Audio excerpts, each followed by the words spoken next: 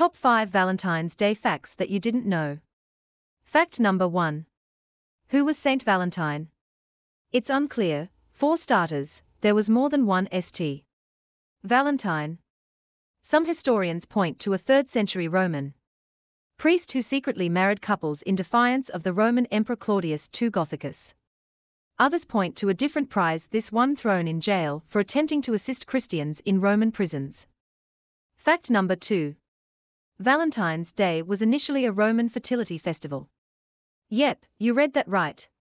We won't get into the gory details, but it goes without saying that those first celebrations were a far cry from the Fact number 3.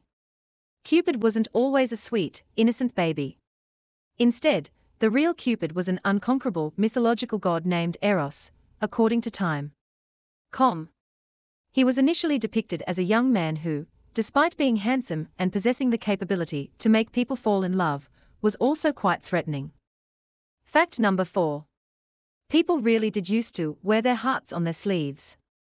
During a Middle Ages festival that celebrated the goddess Juno, Roman men were known to have drawn the names of potential partners on their arms. Fact number 5.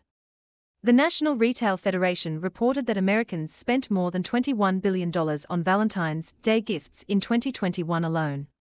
And that was during the ongoing pandemic, for goodness sake.